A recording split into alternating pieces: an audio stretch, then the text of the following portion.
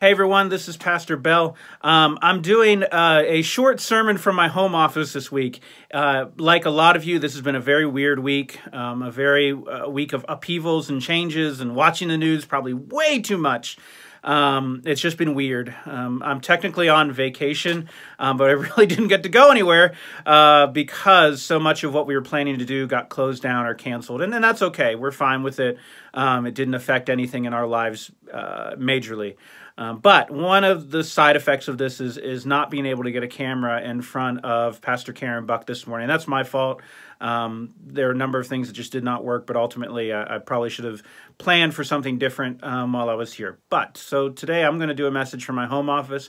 But by next week, we will have ourselves set up to live stream our services. I don't know if we'll meet in person, but either way, whether we meet in person or whether we have to close down the church plant entirely, we will have digital worship. We will have digital live streaming available for folks.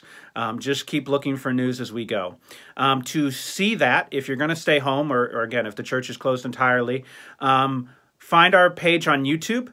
Our channel on YouTube, or find our page on Facebook. Like the page on Facebook, subscribe to the channel on YouTube, and you'll be able to see all that. I will put links below or above this video, wherever they show up on the social media formats. I'll also put a link on our Instagram feed, so you can go to those as well. But for now, I'm going to do a short reading from the Bible and a reflection on that, to at least give some folks who are at home, who chose to stay home from physical worship, which is totally fine, something to think and pray about. Our reading for today is from Matthew 5, beginning at the 31st verse. I encourage you to go and read that. I would read it till the end of the chapter, but I'm going to read a few verses here now and reflect on that. So Matthew 5, beginning at the 31st verse. When the Son of Man comes in his glory, and all the angels with him, then he will sit on the throne of his glory. And all the nations will be gathered before him, and the Son will separate people one from another, as a shepherd separates the sheep from the goats. And he will put the sheep at his right hand, and the goats at the left. Then the king will say to those at his right hand, "Come, you that are blessed by my Father, inherit the kingdom prepared for you from the foundation of the world. For I was hungry, and you gave me food. I was thirsty, and you gave me something to drink. I was a stranger, and you welcomed me. I was naked, and you gave me clothing. I was sick, and you took care of me. I was in prison, and you visited me." Then the righteous will answer him, "Lord, when was it that we saw you hungry and gave you food, or thirsty or gave you something to drink? And when was it that we saw you a stranger and welcomed you, or naked and gave you clothing? And when was it that we saw you sick and in prison and visited you?" And the king will answer them, "Truly I tell you, just as you did it to one of the least of these, who are members of my family, you did it to me."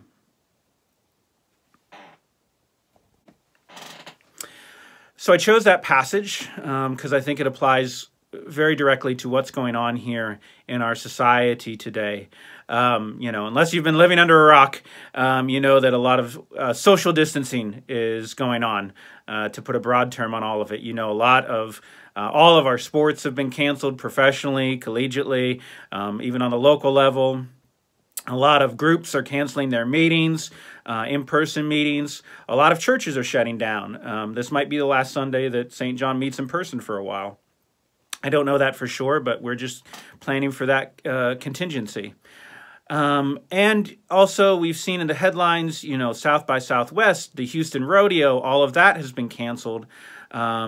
And it's caused a lot of anxiety and worry, and it's caused a lot of pain, real pain for people financially, socially, emotionally, psychologically, and I want to take a moment to acknowledge that.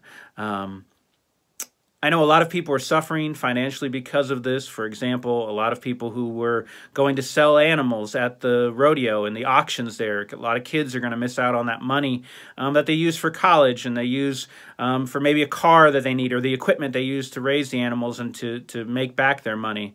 I know a lot of individuals are losing income because they work the rodeo or they sell stuff there. A lot of people around our professional sports leagues are going to lose money. And I'm not talking about the athletes who are paid millions. I'm talking about the people who work the concession stands, who sell stuff in the gift shops, who sell stuff outside, who are taxi and Uber drivers, all those people who make money, not a ton, but that's their living, is around those professional sporting events. They're going to be struggling as well. And just people in our own local communities are going to be hurt, because you imagine that if people stay home for 2 weeks and don't go shopping much and don't go out to eat and don't go do these things, then those businesses are going to lose income, people are going to lose tips, et cetera, et cetera. And so as we talk about who are the least of these, right?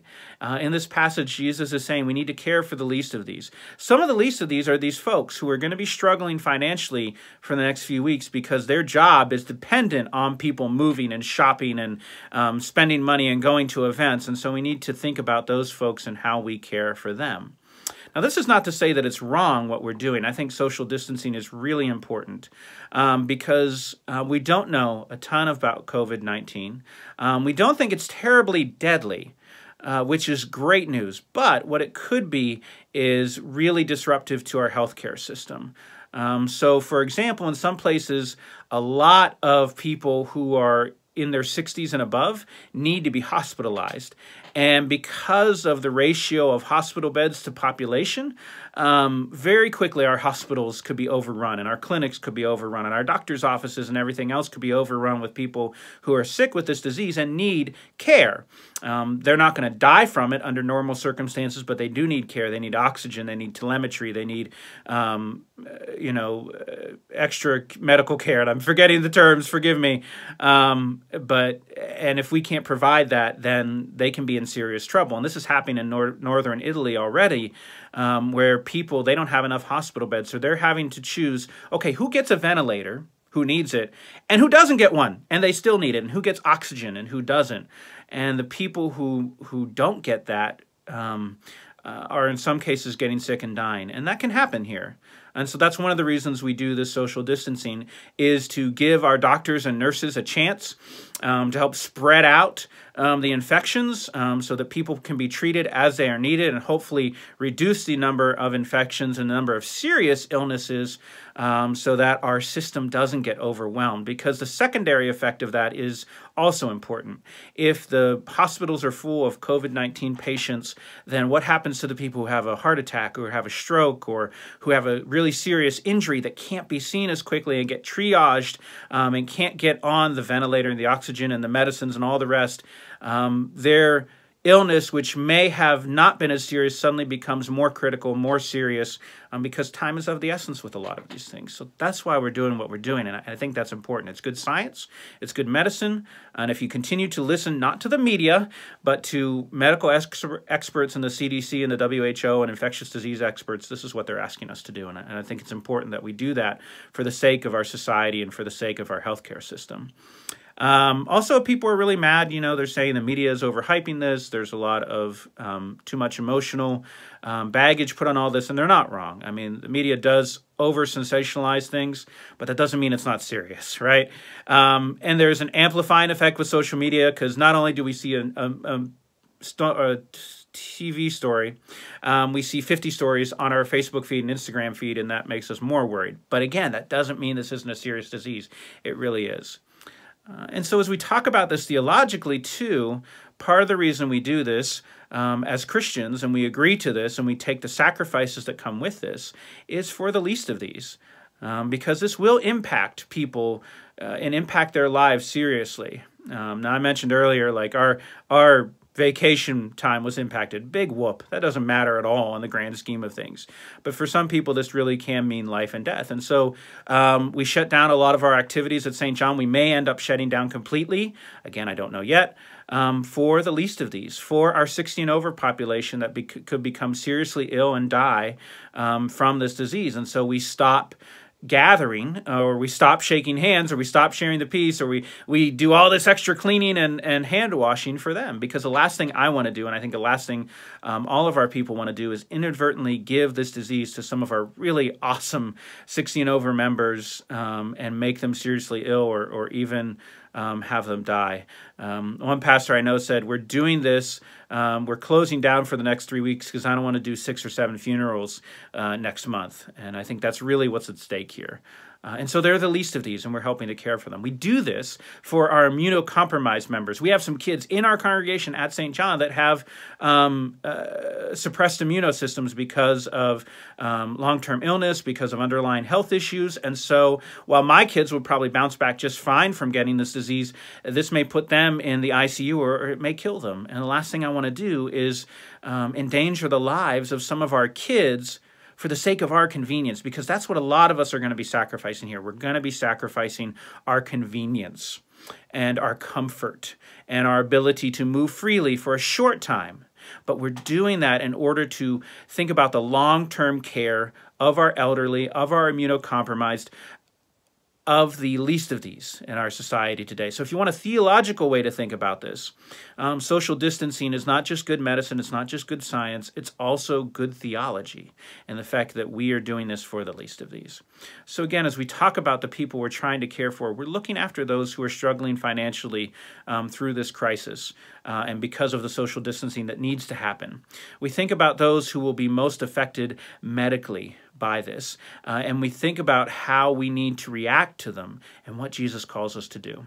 In the gospel reading, the righteous are asking the king in this parable, hey, when did we see you naked, and you hungry, and you in prison, and you sick? Like, we don't remember any of this, Lord.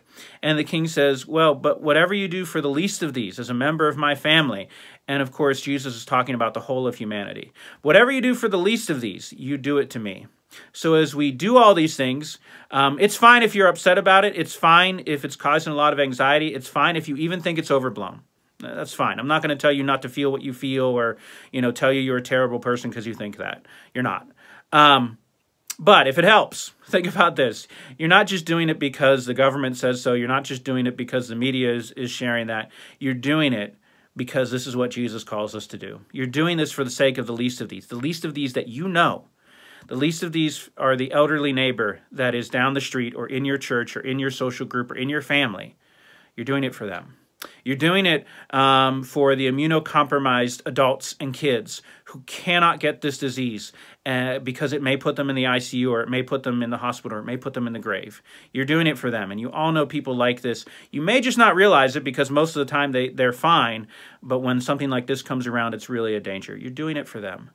And you're sacrificing your comfort, your convenience, and even some of your financial wealth for their sake. This will affect people, and that's real. It might affect our church. Thankfully, we're a church of a lot of ranchers and farmers, or that's in our heritage and in our blood. And so what do? We put money away for a rainy day. So St. John will survive. We'll be okay. It's going to affect us, I have no doubt, but we'll survive. So think about those neighbors. And the last thing I want to say is do check in on people. If you have an elderly neighbor nearby, go check on them. Make sure they're okay. Going and seeing one person isn't a horrible thing. If you feel sick, don't do it.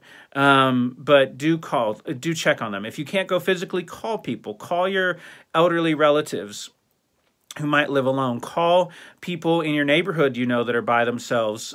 Call people who are stuck inside with their kids who have immunocompromised issue, or maybe just are stuck inside with their kids, which can be stressful enough, or so I've heard from friends. Check in on them and let them know that you care about them and make sure they're okay and they don't need anything. And if you are a good, young, healthy person like I am, maybe offer to go shop for them, to go get them their medication, to go get them some groceries so that they don't have to leave the house. And again, if you know someone that needs help, that you can't help them, call the church, call me, and we'll see how we can help our neighbor. And I think that's what's going to get us through this in the best possible way, that we're willing to social distance ourselves, not just because it's good science or good medicine, but because it's good theology, that we care for the least of these in and around our neighborhoods. We don't have to save the whole world, right? Jesus is going to save the whole world, and we don't have to take care of the whole world. But let's think about our neighborhoods, our communities, Belleville and Austin County, and see what we can do here locally.